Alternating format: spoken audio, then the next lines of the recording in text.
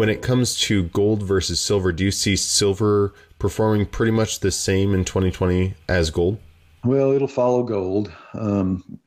Silver tends to follow gold and magnify the move. So if gold starts to go up, silver will usually go up by a factor of 2 or 3 times as much as gold does. So just waiting on to see what happens with the dollar and whether or not this recent low turns out to be an intermediate cycle low or just a minor daily cycle low that's going to not be able to get through that 835 and then, go back down and make a lower low. It's just up in the air right now. I wouldn't want to hazard a guess as to which way it's going to go. It can go either way. I think if we do see further consolidation, though, that just presents a buying opportunity, right? And a way to accumulate more, because as we've talked about before, I mean, the fundamentals for both gold and silver, and especially silver, are extremely bullish. It does. I think, if we keep going sideways, I think is a perfect opportunity to accumulate. Personally, I like silver the best. I've been on record saying that $100 silver is going to be a piece of cake. Now, it's not going to happen next year. It's going to be, the bull market in the metals is going to last 5 to 8 years. So it'll take a while to get there. But I think $100 silver is going to be a piece of cake, just like $10,000 or 10,000 on the NASDAQ was a piece of cake. I said years ago that the NASDAQ was definitely going to 10,000 and maybe possibly to 20,000. And, we're getting pretty close. We tagged 16,000 recently. So $100 silver, anything in this range, anywhere in $20 to $25 range, I think is going to make you a lot of money over the next 8 years. And $200, even $500 isn't out of the question when you get into that final manic bubble phase.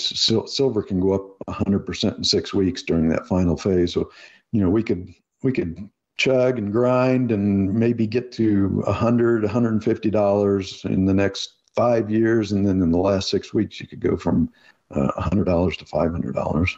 Before we continue, help us clicking that YouTube like button and subscribe now to our channel. This shows the algorithm that you valued this information. And it helps us spread that message. Sharing is caring. And now, let's continue. Now, for the last year or so, we have been stuck in that kind of $20 to $30 range.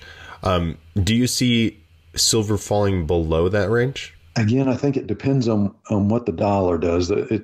This is the opportunity for it to do that. If the dollar continues to rally and doesn't roll over in this current daily cycle and gold were to left translate and move down, then silver's probably going to follow it. And this would be an opportunity for it to go below maybe $20, maybe test that 200-week moving average.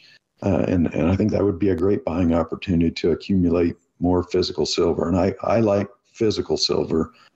Easier to hold on to. You're not as panicky and not as apt to sell at a bottom if you're, holding nice shiny silver bars as opposed to shares in SLV. You open up your account and you see your account's down and you tend to panic and sell. With silver, with physical silver, that's not going to happen. It's easy to hold through whatever correction we have. Now, in this kind of environment, as we see a lot of consolidation in all the markets, how does an investor play this year? So my advice is diversify a little bit. I like to tell my subscribers to have a third in metals, a third in energy, and a third in stocks. Well, I think when we have our next bear market in the stocks, our next recession, things could get really bad.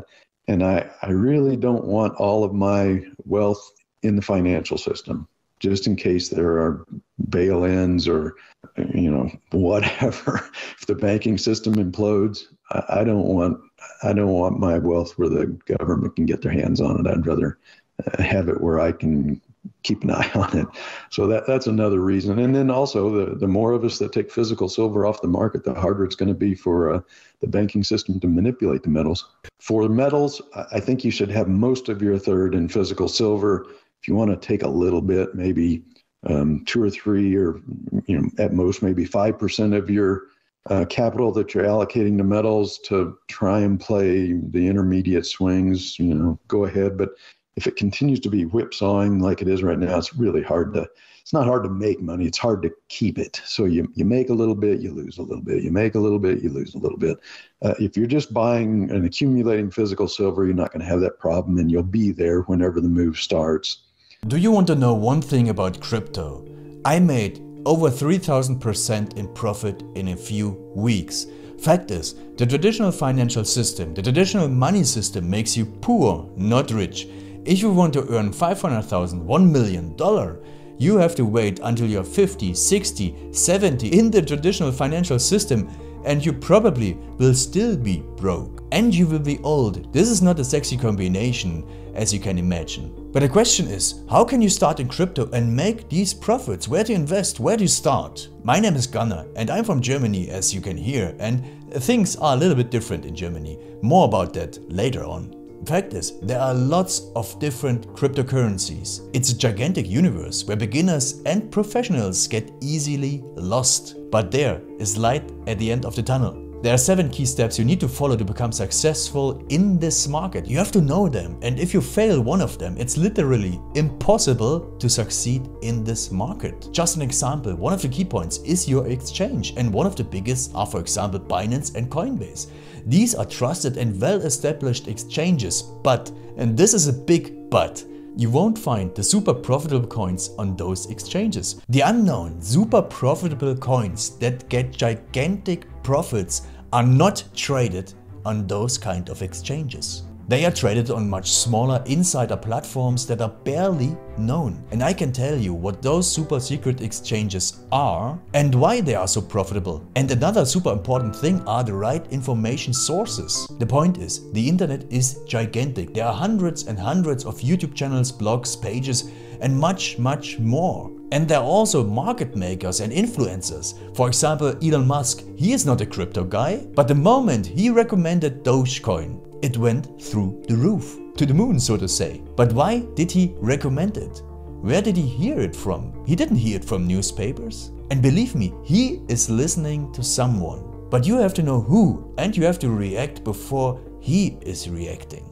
This is really, really important. And these are only 2 of the 7 steps you have to follow in order to be successful in crypto. And if you want to know all of these steps in much more detail, and if you want to have a comprehensive checklist, here's what you should do. There is a link below this video. Click on this link and you will get the opportunity to subscribe to my channel. Click on the link and you will see a video where I explain the next steps.